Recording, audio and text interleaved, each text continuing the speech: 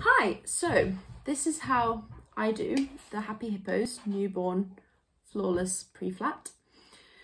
So what I've already done is cut out two cotton jersey templates, which are going to be my outer and inner layer.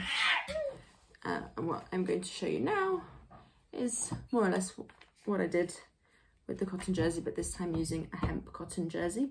So I'm going to just take a washable felt tip and place it on my fabric, and just I don't know if you can see this, but I have just taken a piece of fabric and folded it over in two so that I only have to trace once and then cut once, and then I will have two. Just going to go ahead and line this up and trace it. Love you. Love you too. So you want to make sure that you're using a washable marker, of course, so that it does not appear on the final pre-flat. And just a note about something called GSM. So GSM is grams per square meter, and it refers to the thickness or the weight of the material. So with a pre-flat, you'll be looking to aim for a combined total, so when the pre-flat is folded, of 2000 GSM. So this material that I'm using here, this hemp cotton fleece, is a GSM of 340. So I'm using two of them. So that is 680 altogether. And then you need to times whatever GSM you come up with by 3, because the idea of a pre-flat is you fold it into thirds in the wet zone, and then that will give you the GSM. So I have got that trace. Something that I really like about this pattern as well is that when you place it on a piece of material which is 1/2 meter wide, you will have enough space on the edge to also do the soaker, or the doubler as it might be known.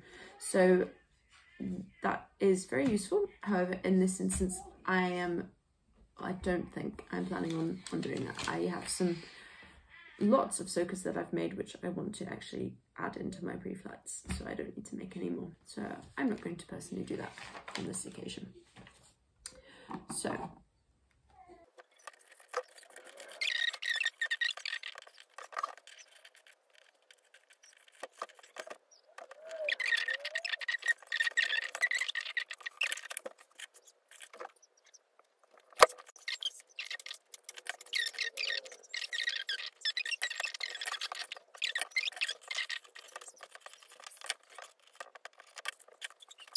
what you want to do now is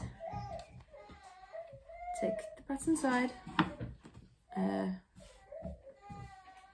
right side facing down, take a layer of hemp fleece, right side facing up, and lay them together.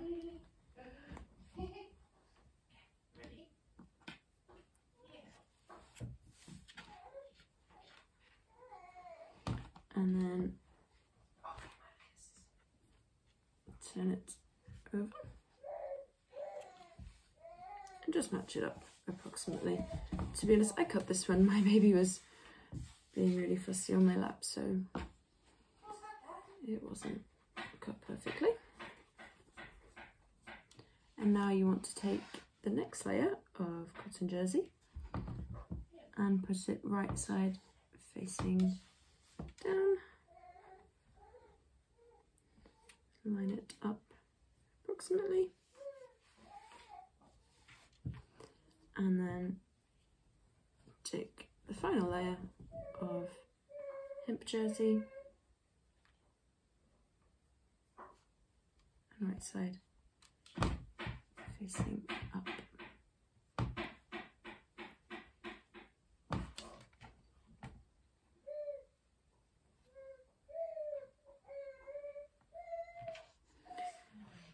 so that you've got a nice sandwich of material here. So what we're going to do is stitch around and leave a turning hole, and then when we turn it inside out it will be right sides facing, and the nice soft layer of the fleece will be on the inside of our preflat there.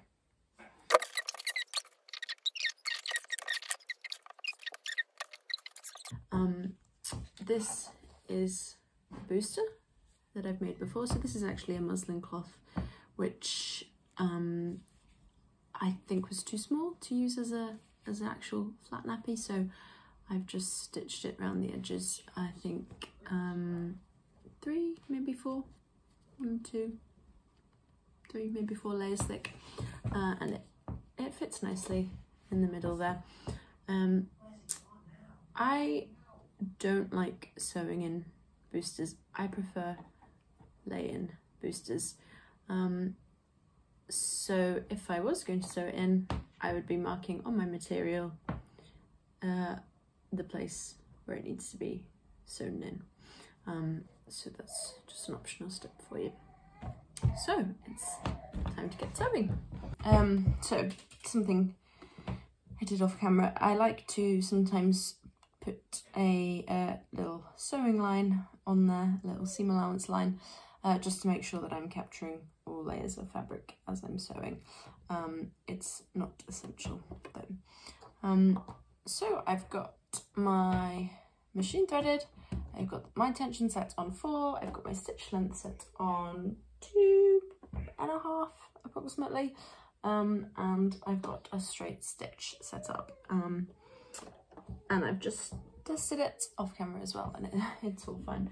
So let's go ahead and sew this.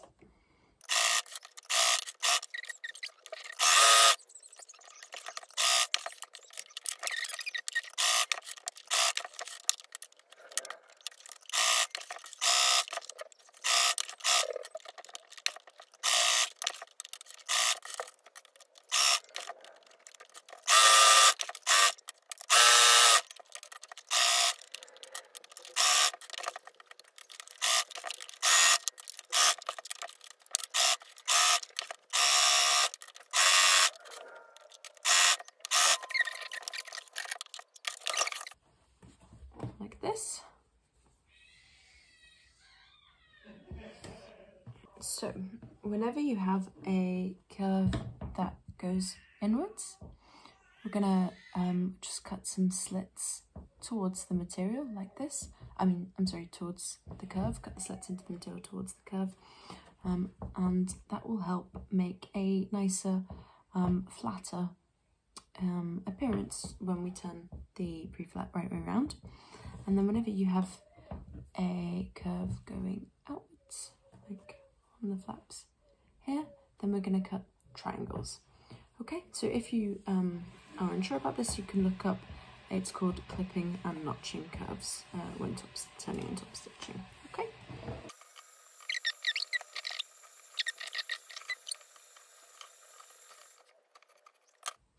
Okay, so it should look something like this.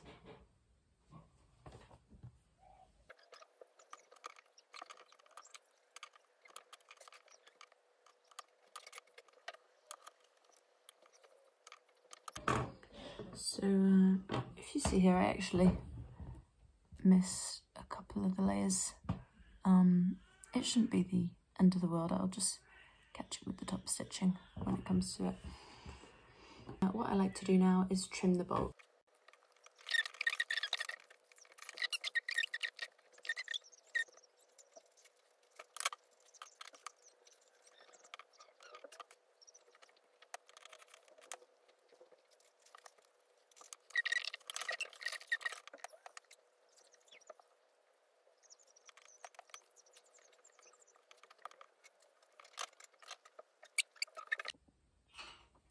Hi, sorry, so keep getting distracted by the baby. So in the meantime, I have folded over the edges of where I'm going to hem, and I've used the line that I drew to make sure that it's approximately the same size is the rest of the hem, and I've clipped it shut, and now I'm just going to top stitch all over. I think I showed you this before. There is obviously a little flaw here where my stitching didn't quite catch all the material, but I'm not too bothered about that. Obviously, if that was a major issue, you could just unpick the stitching and redo it.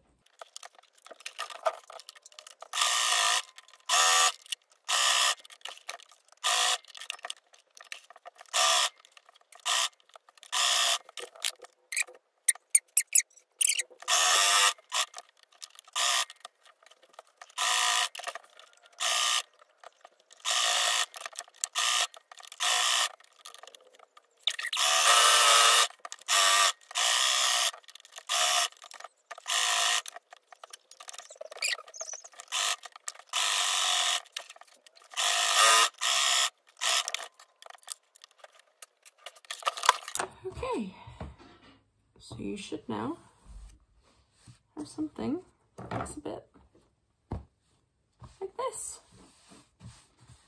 Obviously, if you had have pressed it beforehand, like I should have, then yours would look nice and flat with a bead.